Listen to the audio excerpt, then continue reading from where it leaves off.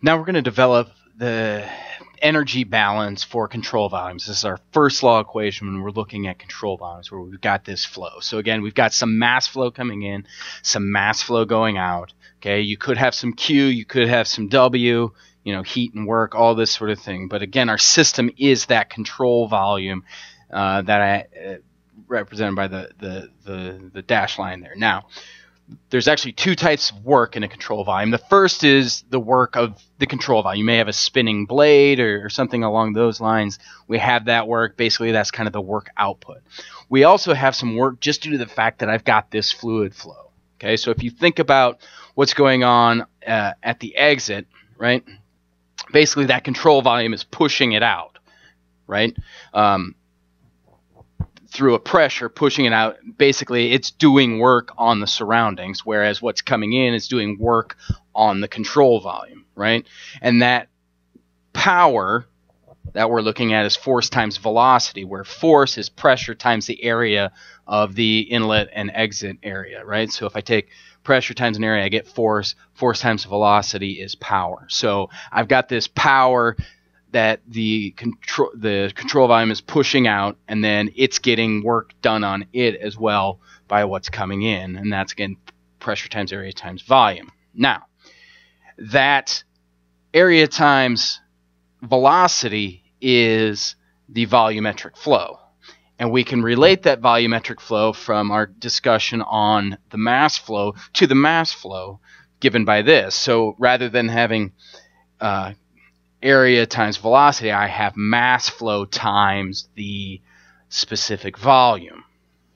So reordering that, instead of using that, I'm going to have this P times V, which was what we're calling flow work, again, times our mass flow. So that's a flow work, which is separate from the work that's being done by spinning a blade or something like that. Okay, including this flow work into our first law energy balance equation.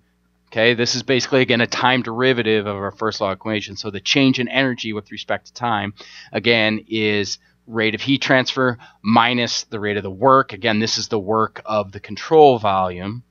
Then I have my U values, my kinetic energy, my potential energy, and I also have this flow work PV that I've included in there as well. So I've got this extra term, this PV term, and that's just from the fact that there's some work due to the fact that I've got flow going on here, right? Now, if you remember, we talked about enthalpy, right? And we just kind of said, hey, by definition, enthalpy is U plus PV. We'll talk about why it's important later. This is why it's important, because I don't want to have to look up U, pressure, and volume and then do a calculation. I just want to look up H directly. So that's really where enthalpy comes from. It just makes our calculation easier. Okay, it doesn't have a huge physical meaning that you're going to be able to point at and say, oh, look at that enthalpy going on there. Again, it's a combination of variables that makes our life easier to do our energy balance, to make the first law work out. Okay, so rather than spending a lot of your energy trying to figure out exactly what the physical definition of enthalpy is, just know that if I've got fluid flow, I look up H rather than looking up U. And H is nothing more than a collection of U plus PV. So rather than calculating it, it's just tabulated to make our life easier. And we give it the arbitrary name enthalpy, which has physical meaning that is not important. What's important is that this first law energy balance is used, and that we use enthalpy because we've got this flow work for flowing control volume. Okay. Now, in our problems, we're dealing with steady state. Once this thing wraps up and ramps up to steady state, properties are not changing. Therefore, the change in energy does not change as a function of time. So the left side of the equation goes to 0. And basically what I have is heat minus work plus energy in minus energy out. And that energy includes, energy, flow work, kinetic energy, potential energy, although a lot of these are oftentimes neglected. Main thing to remember is with a control volume, when I have flow, I need to look up H values, not U values when looking in tables. Okay. Now, for a lot of our systems, we have one inlet, one outlet. I can rewrite that. So rather than the sum of everything coming in minus the sum of everything going out, it's basically, inlet minus outlet. 1 minus 2 is basically what I have here. Okay, and for a lot of our devices, that's what we have. Probably 85% of the devices we use, one thing coming in, one thing going out. Now, talk about these devices. I'm going to step through them, talk a little bit about each one. So the first one I'm going to talk about is a nozzle or a diffuser. So a nozzle basically increases the velocity, a diffuser decreases the velocity.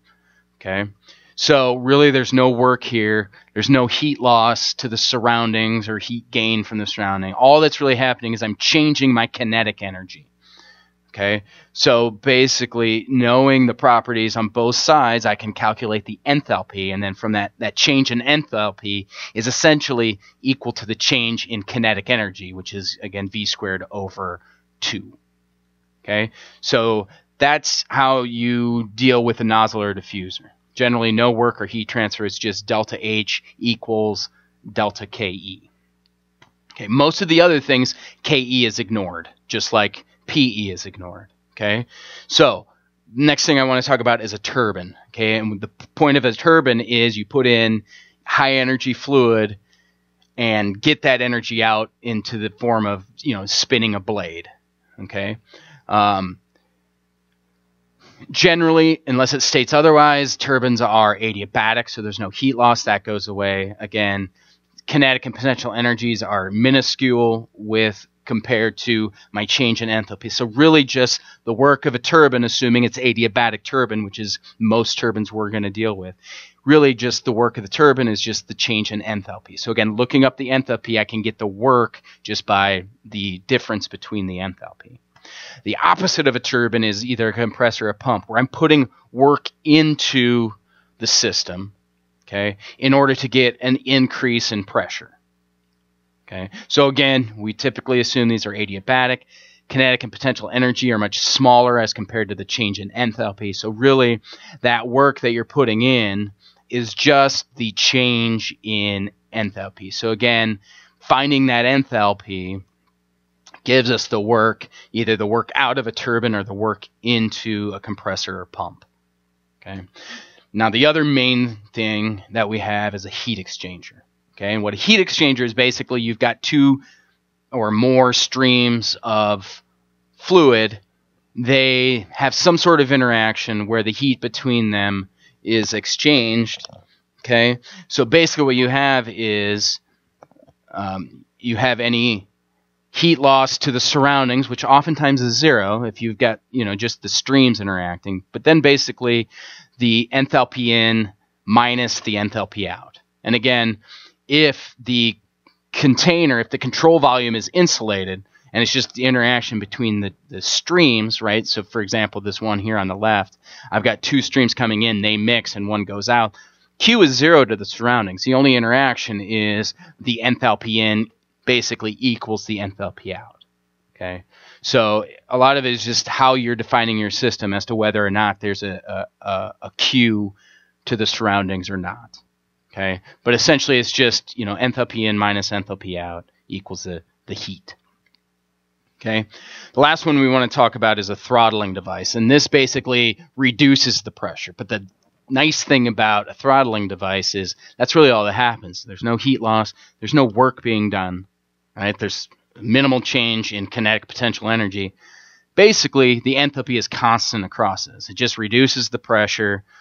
The thing is you don't get anything from it. It just reduces the pressure for you. Oftentimes you'll see these in refrigeration cycles. We'll talk more about that as we get to refrigeration cycles. But these are the main control volumes, the main devices that we use, and how you calculate the different aspects of those devices are given in this slide.